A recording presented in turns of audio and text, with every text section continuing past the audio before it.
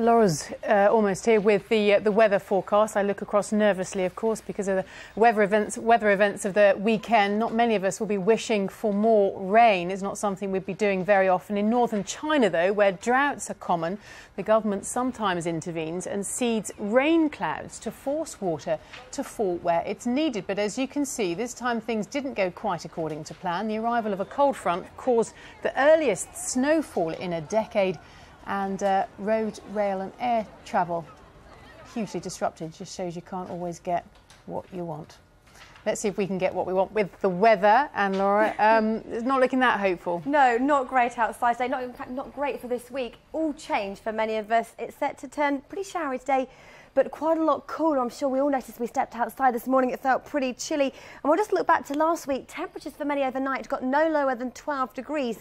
This week, for many of us, by day, they'll be no better than 12 degrees. So things becoming a lot cooler. And the reason for that is a change in wind direction. The wind's now sweeping in from the west, driving in weather systems. One massive cloud here is heading our way, bringing increasing cloud and the threat of rain. Another area of cloud, that swirl just to the northeast of Scotland. Well, that brought all of the wet weather we saw yesterday. Thankfully, though, now that's clearing away from the northeast of Scotland and things are drier here today. Blustery showers on the winds across western areas of Scotland. A few showers too for the northwest of England. But for central and eastern England today, it's a bright, sunny one, just patchy cloud around, and it looks set to be dry. But just look at those temperatures, 10, 11, maybe 14 degrees at best. Well down on where they have been, but that's actually around about the seasonal average. Further west, though, we will be engulfed by cloud through the afternoon, the one we just saw on the satellite picture, bringing rain to Cornwall and Devon, also through Pembrokeshire and central areas of Wales. So increasingly cloudy, bit of a grey afternoon to come here.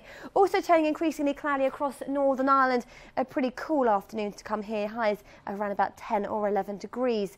Now, through this evening, we will see this weather front invading, spreading eastwards, turning cloudy for many of us.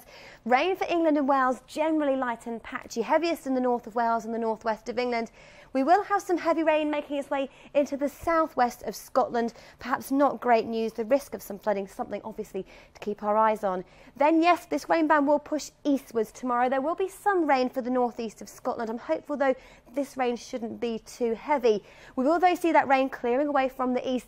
A pulse of heavy rain, though, through southern counties of England. Elsewhere tomorrow, yet again, it's cool and showery. Some of those showers tomorrow could well be pretty heavy, particularly towards the northwest of Scotland. Through tomorrow evening, those showers will continue their progress eastwards. And then for Wednesday, well, it's a repeat performance, a story of sunshine and showers. Heavy showers at times for the northwest of Scotland across high ground. We could well even see some mountain snow, and temperatures yet again 11 to 13 degrees at best. So certainly feeling a lot like autumn outside. Send your pictures in if you've got any nice ones to weatherpics at bbc.co.uk. Thank you very much. Thank you.